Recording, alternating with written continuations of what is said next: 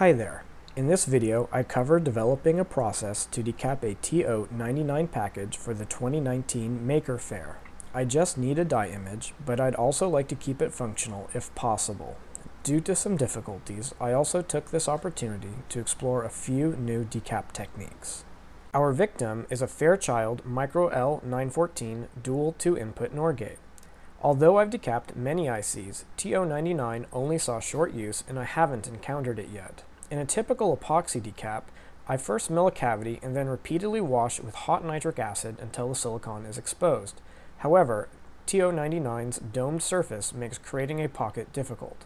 Additionally, my milling setup was initially unavailable, so I started by dremeling the top flat. Unfortunately, this severed the bond wires, so not a good approach. Next, I dropped a fresh one into hot white fuming nitric acid, WFNA for short, and vortexed it around until all of the epoxy dissolved. Unfortunately, this weakened the pins and subsequently resulted in broken bond wires from the pins rattling around. I need to either protect the pins during decap or remove sufficient epoxy before the pins are weakened.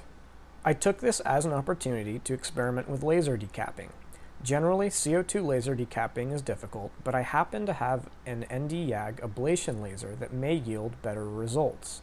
Unfortunately, while it worked well, my laser is too slow to be practical for most chips. Next, I fixed my stuck rotary table to allow milling a cavity. I start by tapping the chip into place until its top is aligned with the vice jaws. This gives repeatable results in case I want to mill more down. After that, I find the top surface by slowly lowering the mill until I hear chattering. I then zero the hand wheel to set a reference height. This gave an acid cavity, but it couldn't hold enough acid to effectively dissolve the epoxy even when hot.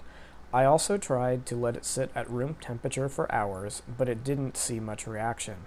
I believe the slow reaction was caused by pure epoxy as opposed to epoxy with glass filler as on modern chips. Given how slow hot plating was, I went back to vortexing. I wanted to protect the pins from acid splashes and to ideally only eat the center area. To that end, I added additional epoxy, but it was eaten very quickly even after curing 24 hours.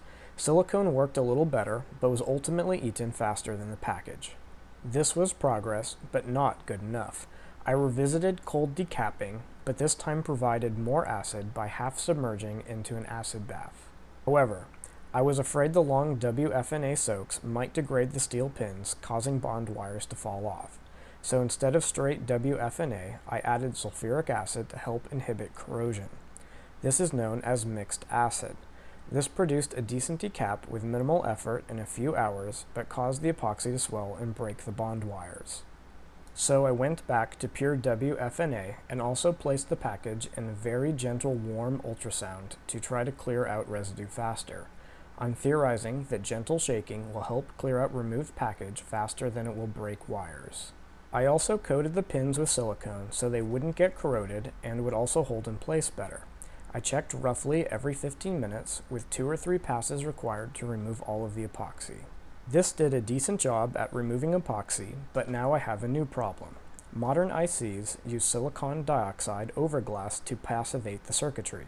However, some early ICs use silicone instead. I never came up with a good process to chemically dissolve silicone, but I recently had some success removing silicone from a t-shirt using solvents. So I tried soaking in lighter fluid, but even with ultrasound, the silicone wasn't fully removed. I also tried mineral spirits, but it didn't do any better. Unfortunately, the ultrasound knocked out a chunk of epoxy, damaging a bond wire. Ultimately, I just went back to mechanically removing the silicone with a very fine brush.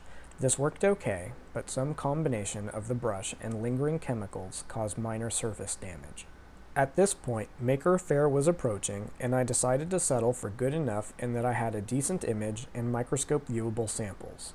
If I had to decap another ul914, I would do the following. 1. Cover pins in silicone. 2. Mill center cavity or entire surface flat. 3. Submerge top in warm WFNA, sonicating and checking at 15-minute intervals until all epoxy is removed. 4. Optionally sonicate in lighter fluid to soften silicone. 5. Gently clean silicone off with single hair brush. Thanks for listening. Please post your questions below or comment on what video you'd like to see next.